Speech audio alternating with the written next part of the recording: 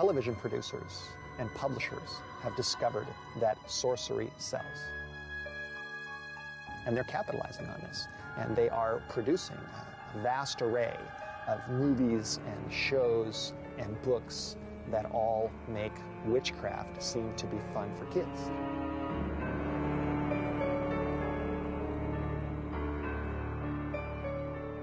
And I think that parents are naive when they see no connection between the popularity of Harry Potter and the popularity of real witchcraft. Revelation 18:23 says, "Through sorcery, all nations were deceived."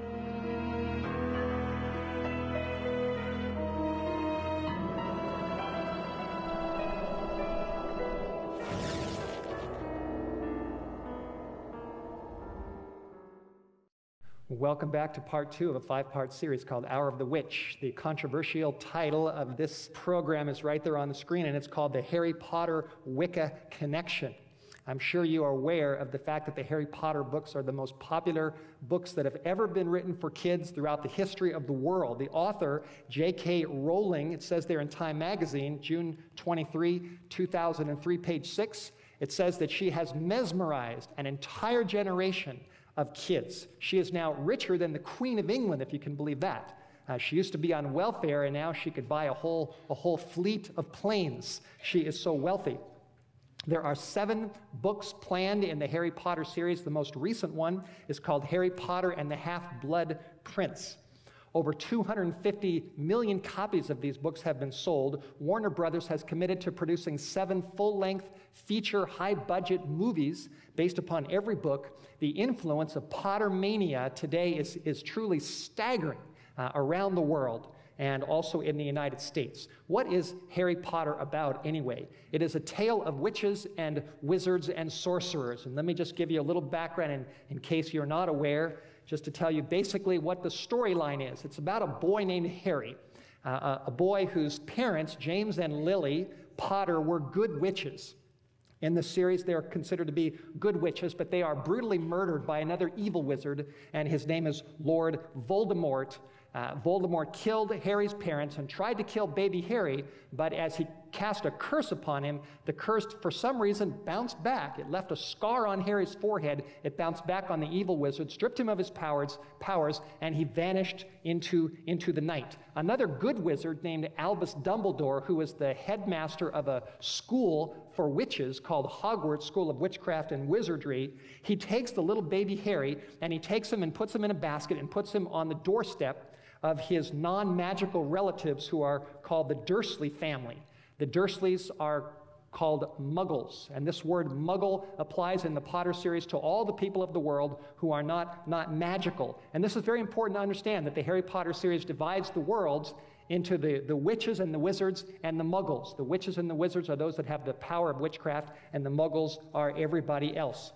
When Harry is 11 years old, he is visited by a messenger from Hogwarts School of Witchcraft and Wizardry. And this man's name is Hagrid, and he comes to Harry at the house of the Dursley family, these non-magical, boring, party-pooping people. And he comes to Harry and he tells him that he is really a wizard. At that point, Harry didn't know it. This information was kept from him by the Dursley family. And Hagrid tells Harry that he's now 11 and it's time for him to pack his bags and to get ready to go to school, to learn how to be a very powerful wizard or a witch. And so Harry packs his bag, he buys a wand, he purchases a cauldron, he gathers a whole batch of sorcery books together, and he goes to school to develop his wizard skills, his sorcery powers. Each one of the Harry Potter books, and again there's 7 of them, basically each book takes you through another school year at Hogwarts. And in between the school years, Harry goes back home to live with the Dursleys, his relatives, who again are Muggles. They're boring people. They're considered to be rather cruel. If you read the books, the storyline, they're definitely portrayed in a very rather stupid light, and Harry spends a boring summer with the Dursleys, and then he goes back to school, which is where all the excitement goes on at Hogwarts. Each book also contains a rather scary encounter between Harry Potter as he's developing his sorcery abilities and the evil wizard who tried to kill his parents, who is determined to kill him, to regain his powers, and to gain control of the entire wizard world. And so that's it in a nutshell. That's what Harry Potter is about. It's a battle between the good wizards and the bad wizards, the good guys and the bad guys. The good wizards are Harry Potter, Albus Dumbledore, Hermione, and Ron. These are friends of Harry's, student friends. And then Voldemort and his gang. The good wizards practice white magic, and the evil wizards practice black magic. This series has become so popular that it's, like I said, it's gone to the top of the charts, and there's probably no series of books that have ever been written that have captured the attention of young people more than Harry Potter. Most parents and readers, and this also applies to the media, consider the Potter series to be just plain, good old, harmless fun and entertainment. They don't really see anything to be concerned about when they think about Harry Potter. Most parents who have kids that are reading the Potter books, their major joy is that kids are reading. Johnny's reading a book. They're actually turning off TV sets, and they're reading 700, 800, 900-page books. Sometimes they've never really gotten into books before at all, and now they're reading these books, and parents are absolutely thrilled. And other people say, well, hey, they're just fiction. It's all fantasy. It's all just a novel. It's nothing to be concerned about at all. And the pro-Potter people say that there's no connection to real witchcraft in Harry Potter at all. That is the argument on the pro-Potter side. Well, there are a lot of parents that don't agree with this. And in fact, I don't know if you know this or not, but the Harry Potter books, and this was actually reported in Time magazine. I've got the issue, I don't have it right in front of me. But Time magazine said that the Harry Potter books are the most opposed books in the history of the United States. They have been banished from a lot of bookstores, a lot of libraries, because parents have risen up and said, we don't want our kids being exposed to these books. So there is really a raging controversy going on concerning Harry Potter, concerning those that are in favor of them and those that are against them. Most of the people that are creating cause for concern are Christians. But the amazing thing is that even within the Christian community, there is a battle going on between Christians that are in favor of the Potter books and those that are against them. There's a whole series of books on both sides that are coming out from Christian authors. Here's one of them. This you can find on Walmart.com. This is a book by John Granger called Looking for God in Harry Potter. And this book is, it says, a roadmap for using the Harry Potter books to teach children Christian truth. So this is a pro-Potter book written by a Christian. Here's another one called God, the Devil, and Harry Potter by a minister named John Killinger. And he says that the Potter stories actually influence young readers to follow the teachings of Jesus. And these are representative of a lot of different books. And then there are other books on the other side written by other Christians who say that the first two books written by the first two Christians, that these men are misled. And here's one of them written by Richard Baines. He wrote a book called Harry Potter and the Bible, The Menace Behind the Magic. And he says that Rowling's books, quote, desensitize children to the dangers of the occult. And here's another one by Stephen Dollinger, and he wrote a book called Under the Spell of Harry Potter. And on page 7 of this book, Dollinger wrote, to be very blunt, this is witchcraft in the form of a child's book. So these are the sides. And there's, like I said, a raging controversy, and many parents are confused. Is Harry bad or good? Is he a friend or is he a foe? Are these books that are so popular, are they just friendly, imaginary fiction books? Or is there something inside them that Christians, or anybody really, should be concerned about? We're going to go deeper into this topic, and we're going to explore whether there is a menace behind the magic, whether it's just fiction, or whether there is a lot of real things inside the books that parents should be concerned about. And the big issue in the light of witchcraft is this: are the Harry Potter books fueling the craze for Wicca witchcraft among kids? We have witchcraft growing on the one side, we have the popularity of Harry Potter on the other side. Is there a connection at all between the two tracks that we're seeing? I personally believe that there is. I believe that the Harry Potter books are definitely creating an interest, at the very least, in checking out real witchcraft and the occult, which is very accessible right now, as we talked about, on the internet and through books. And so we're going to continue to explore this topic. I hope that you'll stick with me. It'll be very enlightening, so please don't go away.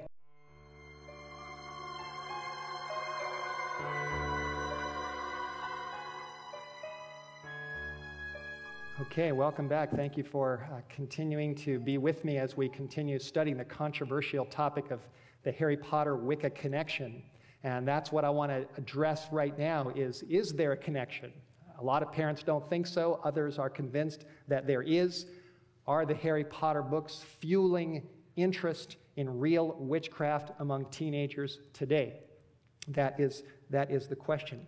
As we are about to see, there are some definite, surprising connections between real witchcraft and the Harry Potter books that many parents do not see, but they are definitely there, and there is a lot of the real thing inside of these books. So let's just find out. First of all, the whole idea of good witches fighting bad witches, evil witches fighting good witches, the whole idea of white magic versus black magic. This is definitely a very basic theme to the Harry Potter books. It is also a basic theme to the TV shows and movies that are out right now, the Sabrina series, the Charm series, the Buffy series. Some of them aren't airing right now, but they've been airing, and they have the same theme of the good witches versus the bad witches, white magic versus black magic. Here is a picture here of the book Teen Witch. I showed you this a little bit ago. On the back cover, on the inside cover, it talks about how this book is all about the art and the science of white magic, a gentle, loving practice.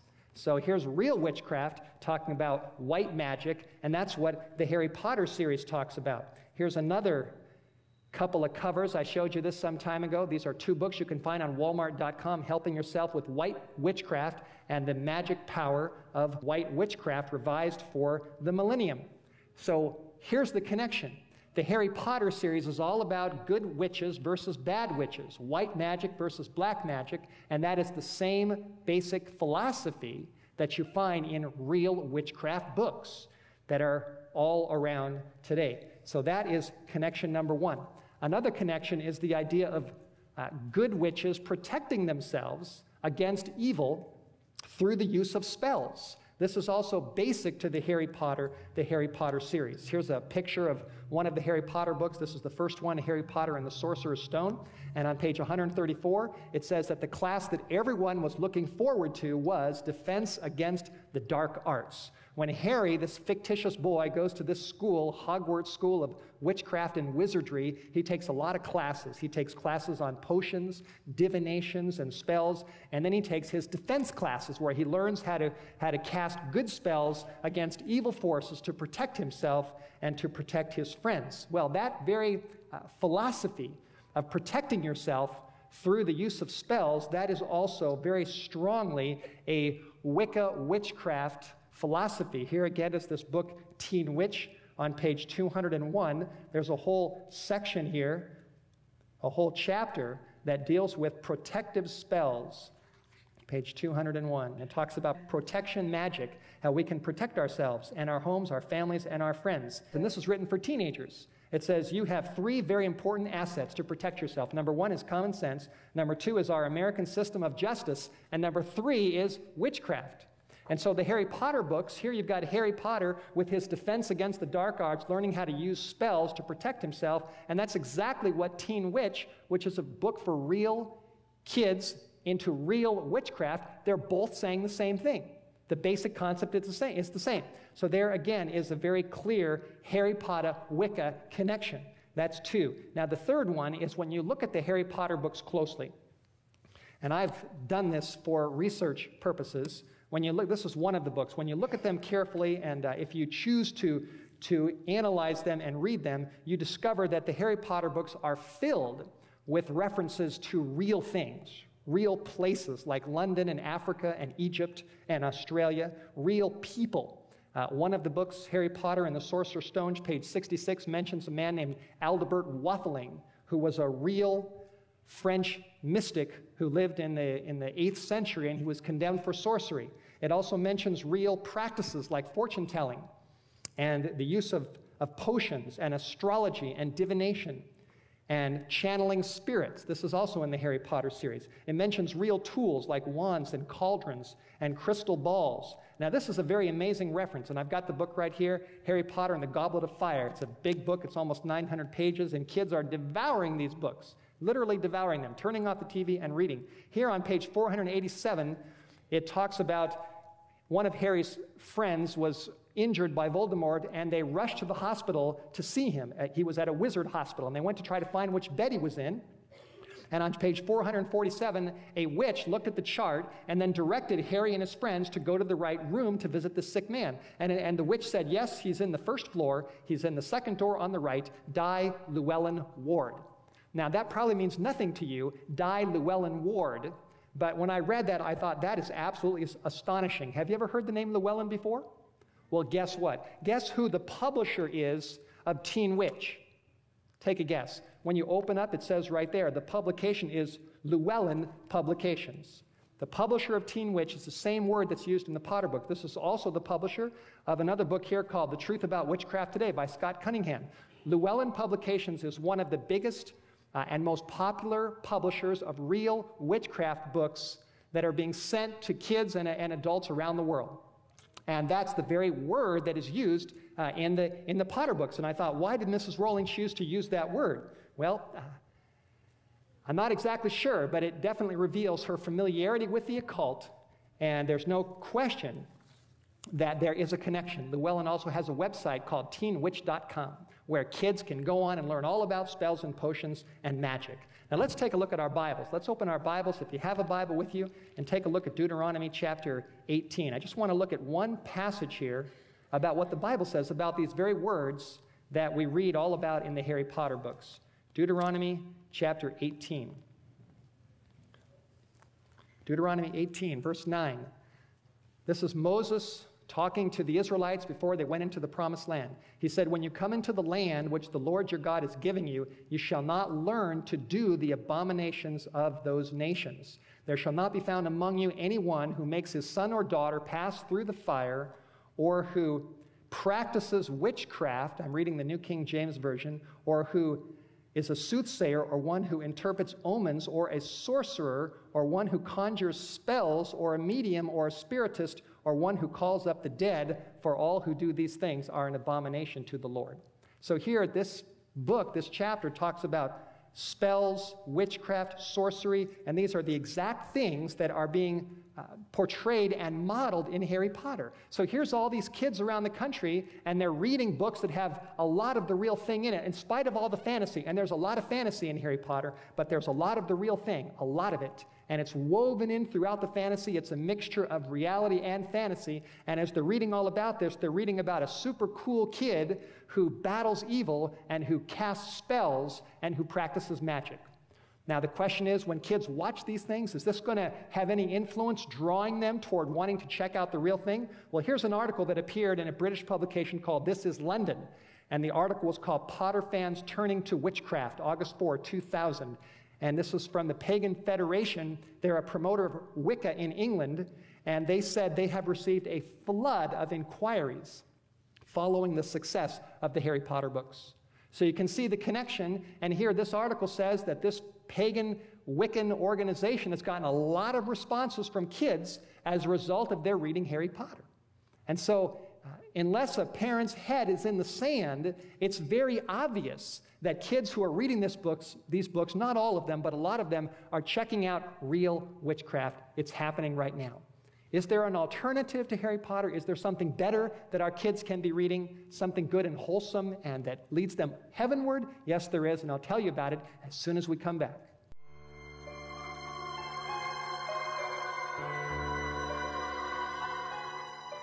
Kids today love stories, and that's not bad. But the real issue is what messages are being communicated through the stories. Here's a verse I'd like to share with you in Philippians chapter 4, verse 8. And this is what God says about the kind of things we should be thinking about. Philippians 4:8 says, finally, brethren, whatever is true, whatever things are noble, whatever things are just, whatever things are pure, whatever things are lovely, whatever things are of a good report, if there is any virtue and if there is any praise, think about these things. God wants kids and all of us to be thinking about things that are pure, and that applies to the stories that we read. In verse 23 of the same chapter, the Bible says, the grace of our Lord Jesus Christ be with you all. I have developed the principle, and especially as a new dad, I want to follow this principle, and that is that when you take something away from a child, you should put something in its place, something that is better and that is good. And I would like to recommend a book called Pilgrim's Progress. I don't know if you've heard of it or not. It's a classic. It came out of the 1600s. It was published originally in 1678, written by John Bunyan. It's an allegory. It's easy to find in most bookstores. And it's a story about a young man, a Christian, or his name becomes Christian, that's his name, and he finds a scroll, and he begins his journey away from the city of destruction as he heads on the narrow way toward the celestial city. He meets friends like Evangelist and Hopeful and Faithful and Charity. He meets good friends, and he also meets foes like Worldly Wise Man and Talkative and Giant Despair. He learns lessons about the importance of turning away from sin, the importance of faith in God, the importance of obedience, the importance of purity and humility and trust. And I can promise you, none of these lessons are in the Harry Potter books. They have nothing to do with purity and faith in God and humility and obedience. And these lessons are in The Pilgrim's Progress. It's a fiction book. It's been around for over 300 years, and yet it has inspired young people for a long, long time. Through its interesting stories, it has inspired them to turn away from sin and to follow God and his Son, Jesus Christ. The climax of the Pilgrim's Progress story, or at least the high point, is when Christian, who when he first left the city of destruction, he develops a burden on his back. He starts reading the scroll, reading the Bible. He's got this burden that represents his sin. And at the climax of the Pilgrim's Progress, as he's journeying toward the celestial city, he approaches a hill, and he looks up on top of the hill, and he sees God's Son hanging on a cross, outstretched, arms open wide, expressing his love for the whole human family. And as the pilgrim, Christian, looks up and sees the cross, he gazes in wonder at the sacrifice of God's Son, and what happens? Lo and behold, the burden, the heavy burden that had been upon his back, it falls off. And it rolls all the way down the hill, down, down, down, down, down. And he finds himself completely free from his burden through the grace and the goodness of Jesus Christ. And I can tell you that lesson is not in Harry Potter.